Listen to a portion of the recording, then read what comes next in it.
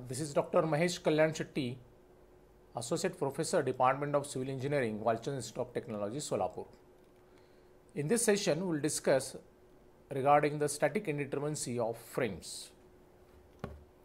The learning outcome will be at the end of this session, the students will be able to calculate static indeterminacy of frames. Now let us discuss in detail the process of finding the static indeterminacy of frames. So basically there are two kind of indeterminacies. One is an external and another is internal. Now as far as the external indeterminacy is considered, it is related to extra unknown reactions at support. So DSI E stands for external indeterminacy. It is nothing but it is an unknown reaction at support, which is denoted by RE. So RE stands for reaction at support or external reaction minus static equilibrium equations available. So usually in case of the frames, we have three equations available: summation of H0, summation of V0 and summation of M0. Therefore, we may write an equation for external indeterminacy as DSE equal to RE minus 3. Whereas internal indeterminacy on the right hand side, it is related to internal forces.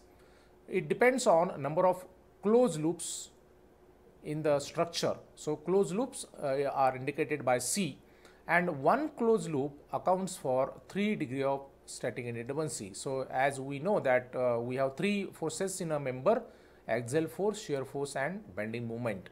So one closed loop accounts for 3 DSI, and it also depends upon the number of released reactions, which are denoted by RR, due to internal hinges, if any. So due to provision of the internal hinges, certain reactions are released. So this will add into indeterminacy, right? So that is to be determined, and the number of released reaction RR is given as summation of M double dash minus 1. So where M double dash is nothing but a number of members meeting at internal hinge.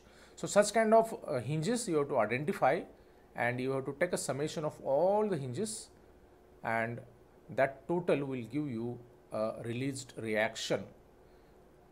So therefore, the internal indeterminacy DSI is 3C minus RR. So 3C means it is the indeterminacy due to loops. So as we see here, one loop corresponds to 3 unknown. Therefore, it is 3C minus the released reactions, right? So RR. So the released reactions are due to the internal hinges.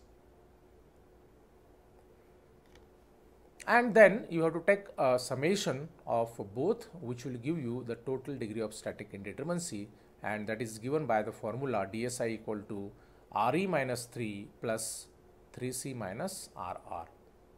Now let us look at with the help of certain example. So consider this example and let us discuss how the DSI of frame is to be determined. So first of all, we need to find the external reaction, and corresponding indeterminacy we need to find, and as we discussed in the previous slide, that external indeterminacy is given by RE minus 3.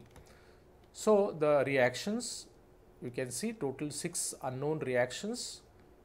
These are called external reactions. So E stands for external reaction. So therefore, very easily we can write the external indeterminacy as RE minus 3. So as RE is equal to 6 here, so it becomes 3. So the external indeterminacy is 3. Whereas internal indeterminacy is corresponding to loops and the released reaction due to the internal hinges, if at all it is present. So here in this case, now in the previous slide we have seen internal indeterminacy is given by 3C minus RR. So 3 loops are there. Sorry, one loop is there, so 3 into 1, and RR will be 0 since we don't have any internal hinge here. So therefore internal indeterminacy will be 3, and the total indeterminacy of the structure given will be 6. Let us discuss this problem with the same steps. First of all, we need to find the external reaction. So the external indeterminacy can be determined as Re minus 3. So Re is 3 here, 3 unknowns, and the 3 equations available, so it becomes a 0. And now in internal indeterminacy is 3C minus RR. So now we don't have any loops in this structure, therefore it will be 0, and there is one hinge here.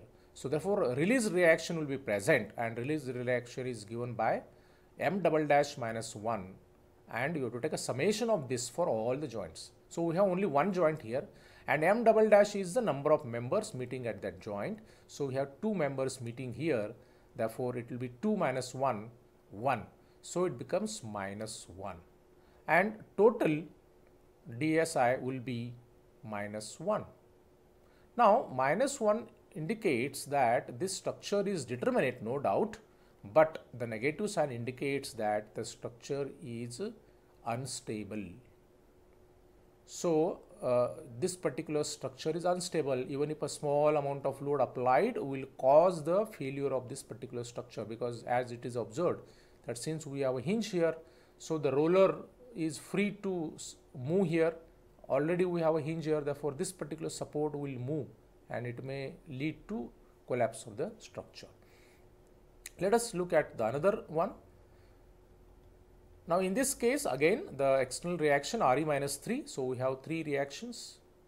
So DSI external will be 3 minus 3 0, and internal, if you consider, now one loop is present in the structure, therefore 3 into 1, so 3 into 1 is 3 minus RR, released reaction. So released reaction here also will be the same, because we have 2 members meeting at this joint. So 2 minus 1 is 1. So 3 minus 1 will be 2. So internal indeterminacy is 2, and the total indeterminacy of the structure is 2. And therefore now in this case you observe that the structure is statically indeterminate, and of course it is stable because we don't have any negative DSI here. So because of the provision of the loop, the structure has become stable. Earlier it was not stable, okay, but due to provision of an additional member here and formation of the loop, the structure has become stable. Let us proceed further. Now consider one more example. Again, let us follow the same steps. First of all, we need to find the external reactions. So external reactions are total 9, and equations available are 3. So Re minus 3 will be 6. And as far as the internal indeterminacy is considered, we have only loops. There is no internal hinge, therefore there will not be any released reactions. So 4 loops are there. So 3 into 4, 12 minus 0. So internal indeterminacy will be 12. And the total degree of static indeterminacy of the given frame will be 18. Let us go for one more example. So let us find the reactions first. These are the reactions, and based on that we can find the external indeterminacy Re minus 3. So here reactions are total 10 reactions minus 3 equilibrium equations. So external indeterminacy is 7. And internal indeterminacy again it is 3C minus RR. So we have 3 loops present in the structure, therefore it will be 3 into 3 minus RR is the released reaction, that will be M double dash minus 1. So M double dash here at the internal hinge you can see 4 members are meeting. At the internal hinge 4 members are meeting, therefore 4 minus 1 it will be 3. So 9 minus 3 it will be 6. So internal will be 6. Therefore, the total degree of static indeterminacy will be 7 plus 6, it will be 13. Go for one more example. So let us again find the external reactions first, and based on that we can find out the external indeterminacy Re minus 3. So 13 reactions are there total, external reactions. minus 3, it will be 10. And as far as the internal indeterminacy is considered, now we have to use 3C minus RR equation. So 9 loops are there present in this structure. So 9 into 3, 27 minus, now we have two hinges, therefore you have to operate this m double dash minus 1 for both the hinges. So for the hinge near fifth loop, it will be 4 members meeting, so 4 minus 1, it will be 3, and again near 8 also there will be 4 minus 3, 4 minus 1, it will be 3. So 3 plus 3, total 6 will be the value of this square bracket, therefore it is 27 minus 6 and internal indeterminacy becomes 21. So the total indeterminacy now becomes, that addition 10 plus 21 is 31. So this is how we can determine the degree of static indeterminacy of the frames by calculating external indeterminacy and internal indeterminacy. Go for one more example. So let us consider one fixed support here at the bottom, and we have the frame structure as shown here. So the external indeterminacy of course is Re minus 3. So we have total 6 unknown reactions and 3 unknowns, 3 equations available. So external indeterminacy will be 3 and internal indeterminacy is again 3C minus RR. Now RR will be 0 in this case since we don't have any hinge, internal hinge. So 4 loops are there. So 4 into 3 is 12. So DSI internal will be 12 and the total degree of static indeterminacy given is 15. So these are the references used for the presentation. Thank you. Thank you very much.